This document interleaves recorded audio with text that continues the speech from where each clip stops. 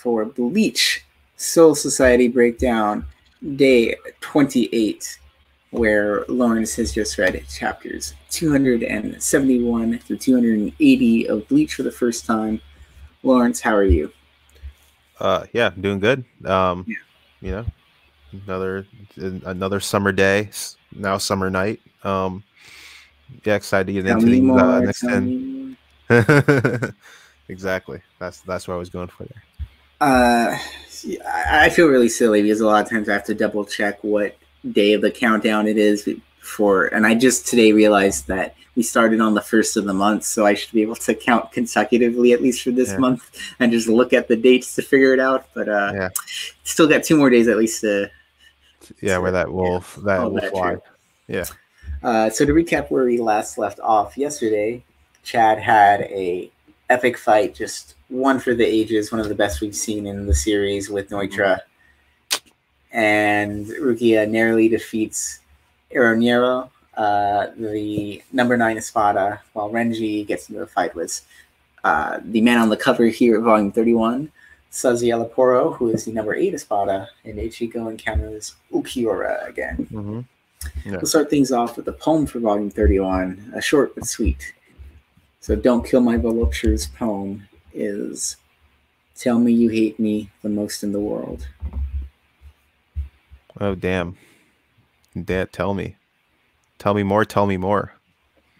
Oh, yeah, I mean, like, this is okay one. Yeah. I like when he goes short. I feel like it's a lot more evocative a lot of the time, and especially with the art and for it being for Zazir Pello, I think it goes really well. Like, just look at the way he's pulling at his own garment there. Yeah. That's very trolly poem. No, I think it's definitely true from Zazir Pello's mindset. Yeah. If you were wondering, volupture is not a real word. Yeah. The more you know. Yeah. So we come back and Ichigo believes he has won. He's beaten out Ulquiorra, but then the dust clears and Ulquiorra is just slightly dirtied. He says he's unimpressed because he believes that was Ichigo at his full power.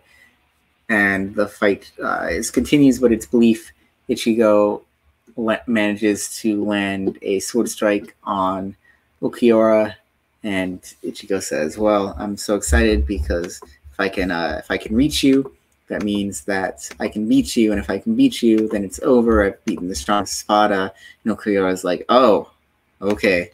And the big reveal is that he's only number 4. Quattro. What did you think of this reveal? Yeah. Wait, so what number was the one that Chad got beat by? He got beat by well, you don't know yet. But I thought you said it was number 4 last time earlier. Like, no, you thought he was number 4. Oh, okay. Well, anyway, you had also predicted that Ulquiorra was the top of Spada. Oh, yeah. I mean, I wasn't too shocked that there was the twist like coming down the pike there in terms of him not being number 1. But yeah, that was I was like, oh shit, no, man, poor Ichigo. He thought, oh man, I'm facing their top dog now. I'm gonna squash this guy, and then the rest is gonna be a piece of cake if I can take this guy down. But then it all comes crashing down. When you assume you make an ass out of you and me, and he made an ass out of himself, unfortunately. Yeah, so it was about 4 or 5 months that I think after this chapter had been released that I'd started reading live. So I think I started reading live somewhere in like the 280s or the 290s. But I think I remember seeing people like reacting over this big reveal at the time that Ulquiorra isn't even the top dog; he's just lowly number 4. Yeah. I mean, number 4 isn't like lowly. Like it's not It's like 3. But still that there's 3 people who are stronger than Ulquiorra when Ulquiorra has been positioned as like the big bad of the Espada. Yeah. Yeah, I'm definitely like curious to see like how what characteristics these like big 3 have, because they've been very silent in all of these meetings that we've seen thus far, but for Yeah. being so Yeah. like the fact that they're just letting like Grimmjow and Okiora like jaw off at each other, and then like Loopy and all these other like fools just like take control of all the meetings, and like Aizen is even like asking them for the opinion on anything. Like I don't know, like it's very confusing as to like like what are y'all up to? What are y'all doing? Have been doing this whole time? Are you just like I'm strong, so I can just like sit back, read my magazines, Well, watch my soap operas, eat bonbons. For there, that's more about like just the author clearly highlighting who he wants highlighted. Okay, that's true. Yeah, that's true. Yeah, okay. But still, I'm kind of like, what's up? What's going on? Like, but yeah, definitely excited to see, who are these three, uh, that are stronger than the great Okiora,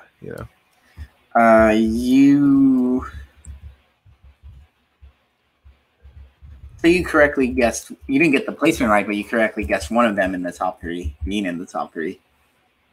Who in the top three?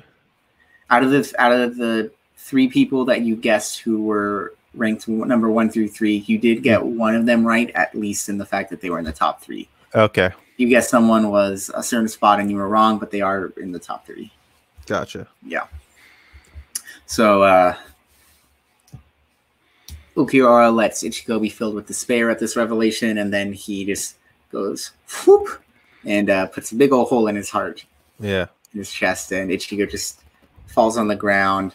His eyes are completely blank, frozen, because he's pretty much dead. And what did you think of this? I mean, I was like, obviously he's not going to die. Like, obviously there's going to like it's not like they're suddenly going to be like, oh, we have a new protagonist for the manga Bleach for the rest of the series. Like obviously he was going to still live. So I wasn't like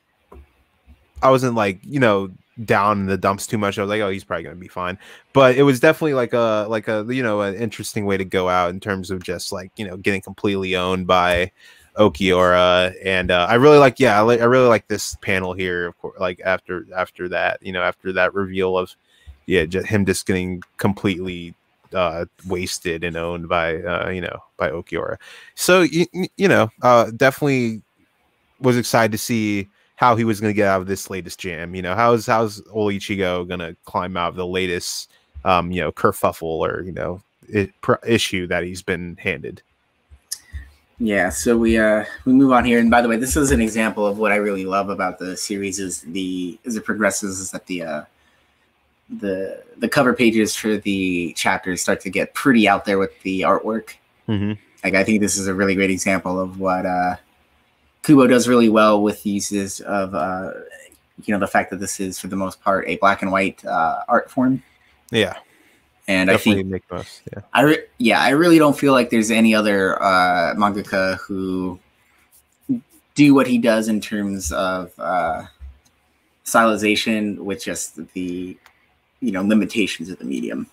Yeah. Oh yeah, he's definitely pushing it for definitely like some the art work I've seen thus far in Bleach, like just in comparison to like Naruto and One Piece, like that he's definitely like going like a different like way with it. I mean, I really liked like the color spreads from Oda in One Piece. I think he really nails those. Like that's where I kind of feel like he's like a innovator in terms of like pushing stuff forward. Like I think he like compared to like Naruto, I haven't really seen any Bleach like color spreads or anything to really compare those compare the two.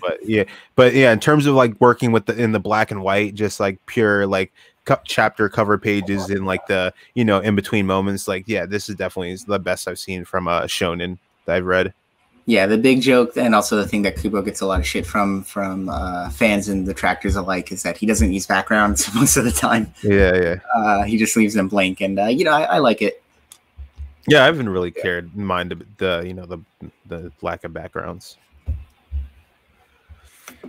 So we then move on to Orihime being attacked and saved by Grimmjow. Nope, that is not a correct statement. Orihime is attacked and then she is saved by Grimmjow from the attack. Yeah. What'd you think of this? So she was attacked by some Iran cards. Were they like espadas or what were they? I'm trying to. They're Arankar. They are technically, I think they're Aizen's subordinates, but I think they're also Okiora's. It's I don't know, like, because I was like trying to figure out. So, do they know about her healing powers, or do they just like know that she's okay? So, I think that basically they have crushes on Aizen, is what it is, and that they're mad that Orihime's stealing the attention. Oh, like so they think, oh, she's the new ingenue that Aizen's like brought on, and they're like, what about me, Mr. Aizen? They definitely have reverence for Aizen. Yeah. So, but yeah, of course they're gonna be jealous. I mean, it's Orihime, they have rights. They have a right to be jealous, I guess, but not really. I mean, it was kind of a dick move what they were pulling there. Yeah. And yeah, I liked how Grimmjow came and like this is what I was talking about. Like I like to see some Iran cards like showing their own like sense of code in terms of like Grimmjow. He's like about like paying back his debts. Like Orihime revived him. I'm going to save you for doing that, and then. We're balanced now, so I'm going to like make you do me another favor. So I kind of like that, like he's showing, like this is what I've kind of been waiting for, like some Iran cards, like kind of showing their own like gumption, like their own wills, their own desires, and like following them rather than just being like fully beholden to Aizen. Like he kind of showed that a little bit when he was like did the whole thing where he just like went to Earth to fight Ichigo and all of that, but this is like the first time where I've seen it where he's like not just willing to do it out of like a pure destruction cause. Like he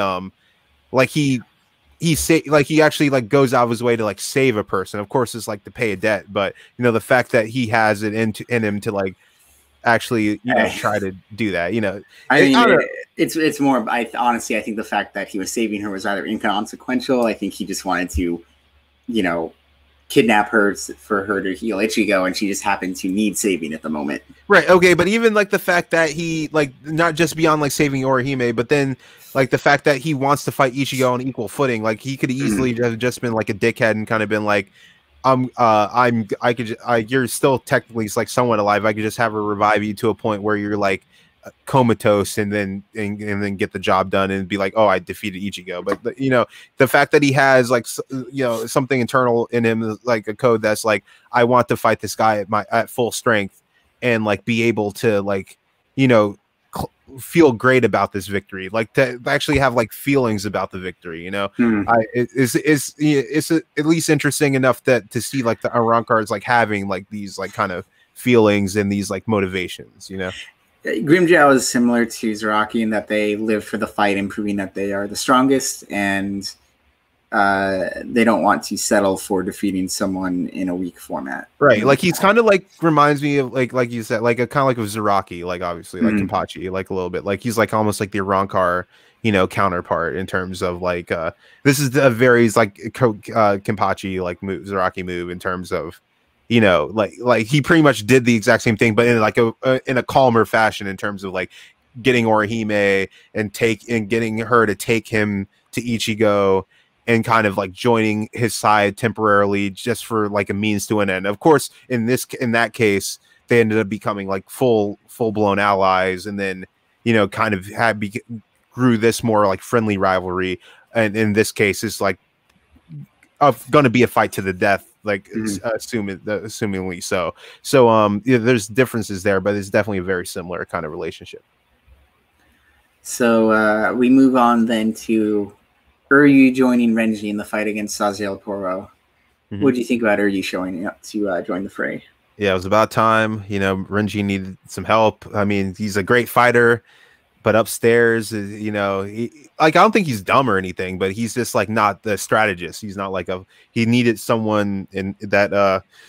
I think Uryu was like the perfect kind of pair for him because he has like different powers, so they're not like kind of overlapping in terms of like Renji has his whole Bankai and strength thing, and Uryu has his more distance fighting and his use of the arrows and his strategic base. So I think they would complement each other really well in a battle sense. And the fact that they were able to push in Espada together to the brink, like the only thing keeping them from getting the W is the fact that he had full knowledge of all of their capabilities before they fought. I mean, obviously he didn't know like the full extent in terms of like he didn't know Renji had that whole like fire ability that he was going to pull out of his ass, and then he didn't know Uryu had like enhance his Quincy abilities to the point where he'd be able to like give him a run for his money.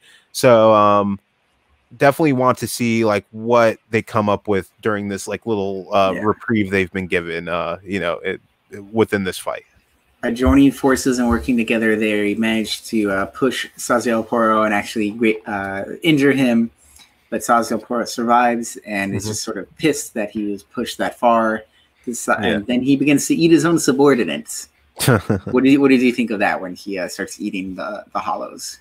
Once again, very much a mirror of kind of like of the Soul Reapers in terms of he's like the 12th Division captain, in terms of he doesn't really care about his subordinates as much. He's all about, pushing his science to the limit and, and grasping all of the knowledge that he possibly can in the world. Like that's like he's mostly excited about this fight because he's like he gets to see someone that can perform a Bankai, which he hasn't seen before. He gets to see a Quincy up close and personal. And he's like, I think he's like almost like fast forwarding past the fight in his mind, thinking of, oh, I'm going to have these interesting like research subjects to kind of poke and prod at. So once again, it seems like, kind of like a very like they're almost like a mirror to each other, the Soul Society and the Arancars thus far with the kind of the Espada reveals. Well, Sazio Poro says, you know what? I need to go get changed. I don't want to be fighting while I'm this dirty. And says to Uryu and Renshi, you should use this time to take a break, think of a way to beat me, and that's the last we see of them here. Yeah. Grimmjow brings Orihime to Ichigo to have him healed. He comes back to life, and as he's in the process of being healed by Orihime, we get this wonderful page.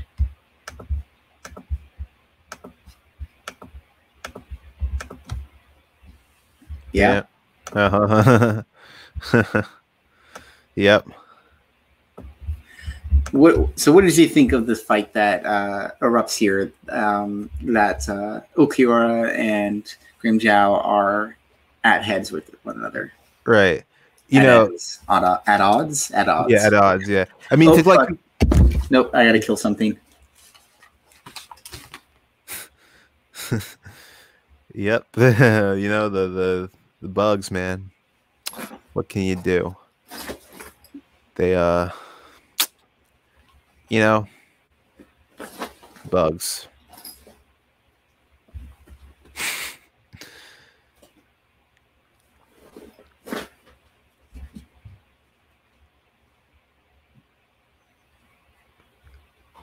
See if this went well. All right, I'm back. I'm glad I killed that bug, whatever it was, because it was a climber, and I did not want that climbing on me in my sleep. So, yes, what did you think of Grimmjow and Ulquiorra being at odds? All right. Well, to briefly continue, like, the analogies I'm making, like, Ulquiorra, I feel like his Soul Reaper kind of counterpart is, like, Byakuya in terms of, like, they're both very much about, like, following, like, things to the exact letter of the law. And yeah, so of course, like he would be the person to kind of, well, obviously, number one, he already dealt with Ichigo, and he was like, that was my guy to deal with. I claimed him from the get go, and Grimmjow, you only came in like secondhand and took Ichigo as your own prey. And I think they kind of have like that little like inner battle going on beforehand. I mean, that was kind of like the kickoff of their initial arguments. So it would make sense that he would be the one to come and encounter him here. I don't know why Grimmjow was so surprised though. Like, I mean, like you're like clearly like these Arancars have amazing sense of like like souls and like and how energy works and all that. And he kidnapped Orihime, who was Okiura's responsibility to guard. Like it's pretty obvious that Okiura was going to like find them pretty soon. Like he's not in an I'd understand if he were like an inept like motherfucker or whatever that just like kind of like had his thumb up his ass like all the time, but he seems like a pretty responsible and dutiful guy. So I think he's probably like obviously he did have contingency plans like ready to go because he was able to, you know, put that work in. But yeah, this panel I was like, why are you so shocked, bro? I guess maybe just it's more of a great oh shit, the killer's right behind me moment. Yeah, I do like the drawing of it though. Like it's definitely great. Like yeah. I mean this is a great stylization here. The use of shadow from Grimmjow on we're only getting half his face, we're getting part of it in shadow. The shadow his head itself is casting on his neck with the way that Okiura is blurring into appearance behind him. I mean, because you have to remember the other thing here is Okiura is a full 2 ranks above Grimmjow in terms of strength. Right. So, it makes sense why he would be like, oh shit, this is about to happen. Yeah. You're right, They fight for a little bit, and Grimmjow uses a little trick to seal away Okiura for the time being so that he and Ichigo can fight. And Ichigo and Grimmjow begin their fight with one another. What do you think of what you've seen so far? Ichigo versus Grimmjow.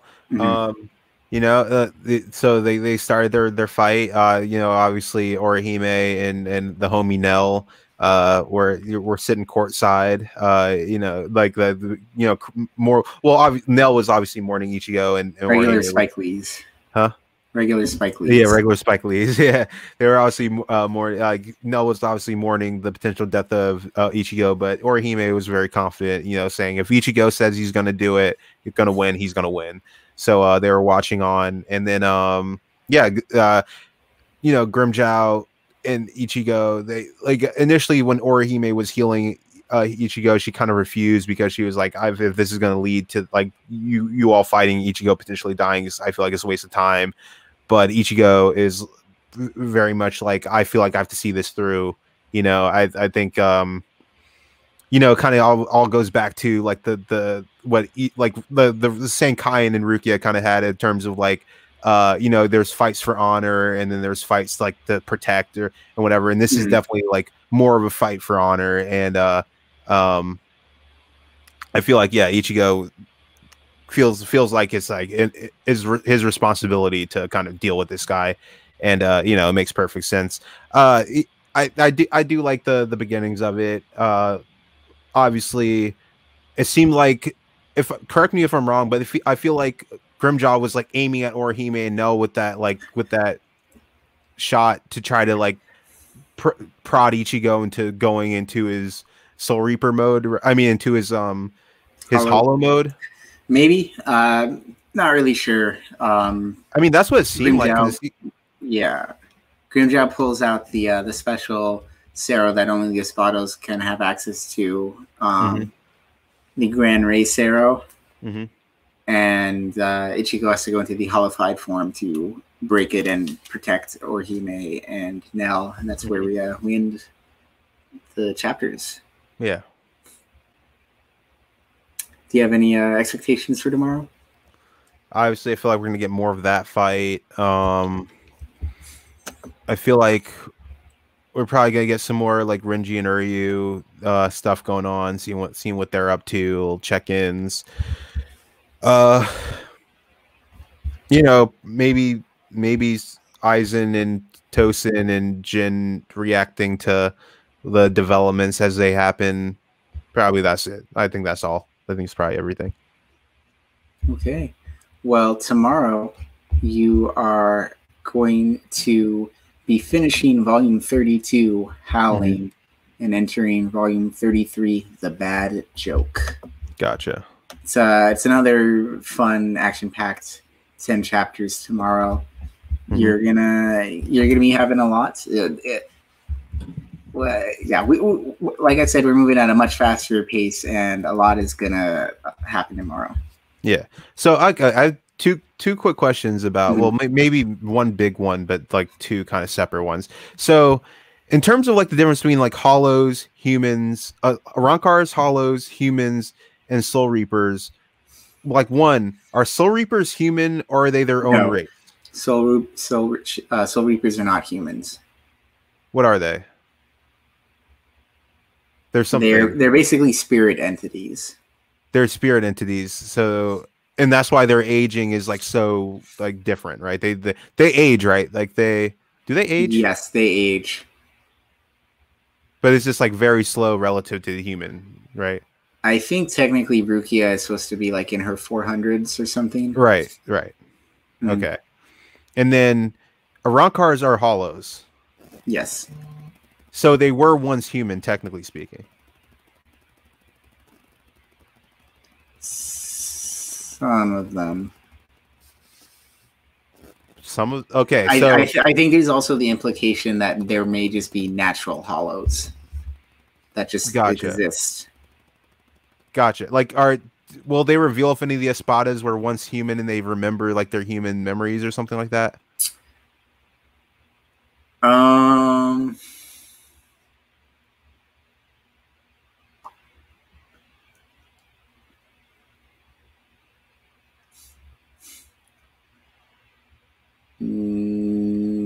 No, I don't think that I don't happens. think so. And like do Arankars age? Are they like Actually, hold on. Maybe just give me a sec. Let me look up yeah. something on the wiki. Um,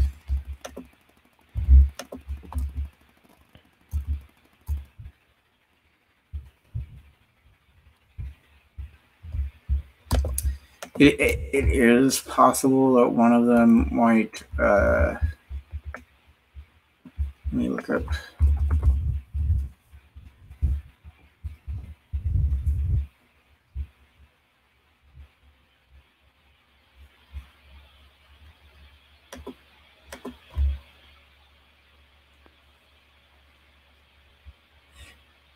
Oh, hold on. History.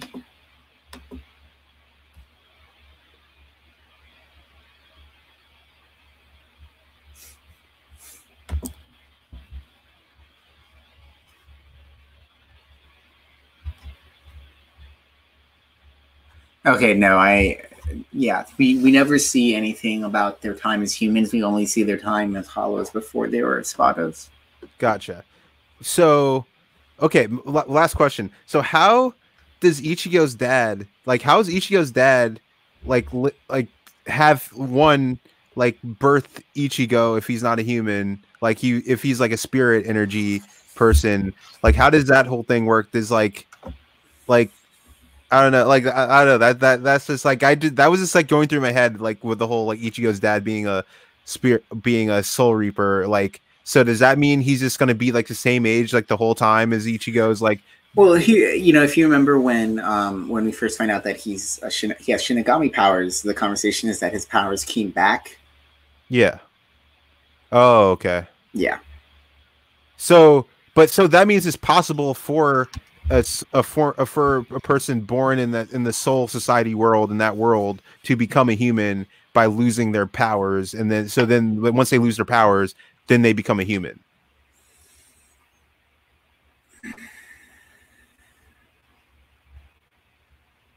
It's not really well defined in the series. Okay. You'll find out Ishin's backstory later in the series, and Gotcha. yeah. But like, say, like, if Rukia stayed in her Gigai and was just on Earth, would she have aged like normal, or would she have like still lived as long as I don't her? think she would technically age at all because she's living in an artificial body in the first place. So unless the good guy was designed to age, she Okay. wouldn't. Gotcha. Okay. Yeah, that's like well. Yeah. Okay. All right.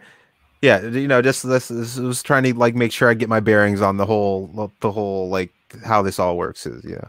Yeah. Okay, but that makes sense. All right. Anything else? Oh no, that's all. All right. Well, have a good one, everybody. We will see you tomorrow. All right, have a good one.